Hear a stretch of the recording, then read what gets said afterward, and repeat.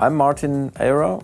I'm DJ since 30 years, producer as well. I released more than 200 records in my life.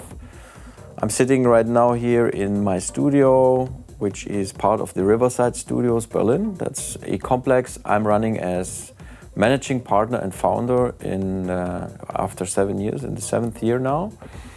And this studio I'm sitting here is a really kick-ass setup. The heart of it is RME driven. It's the MADI FX card with 192 in-outs, which is really important for me because I'm running kind of a hybrid setup. I have different scenarios like nearly working in the box, maybe just using a summing mixer for summing or some outboard gear, some reverbs as plugins, so they're connected to in and out converters, and sometimes we do full analog mixdowns here, so everything is patchable straight to the desk behind my back. This is an AMAG M3000, which is a very special console, and I'm using RME products nearly all my producer life. I had before the Hammerfall series, 2 versions I think, and I was using long time the old converters and upgraded them when I built this setup here to the big units.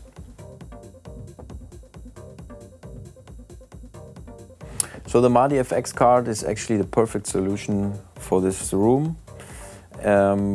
It has enough in and outs. Believe it or not, I use all of them, which is crazy. I don't know a lot of people who do that. Why is that?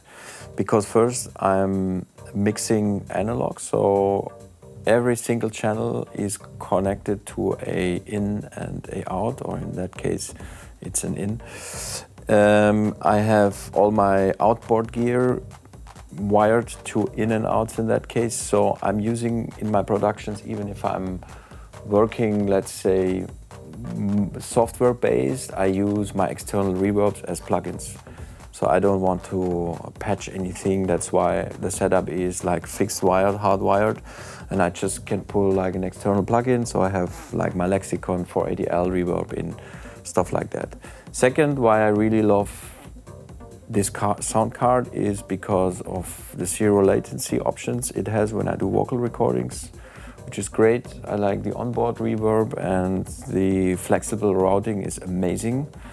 So even the total mix is heavily used by myself, and it offers for me the full setup I can drive here in the studio. I don't know if it was possible without the MADI FX card to wire my studio as it is right now. Let me explain you the concept of Riverside Studios Berlin.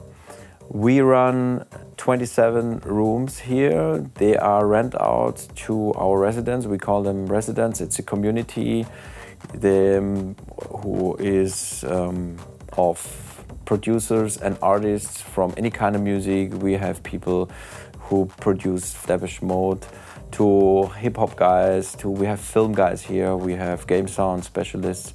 So it's a very diverse community, and the setup here is pretty interesting because everyone has a mid-size room, but everything is wired digitally and analog.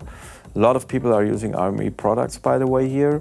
And we have a big recording room, and we have the 2 big control rooms, like this is one of the 2, so if there's a need for a mix down, people could internally rent this room, and the rest of the year they work in their own individual setups in their rooms. What we further do is a lot of events, songwriting camps, and different activities based on our community in relation to music.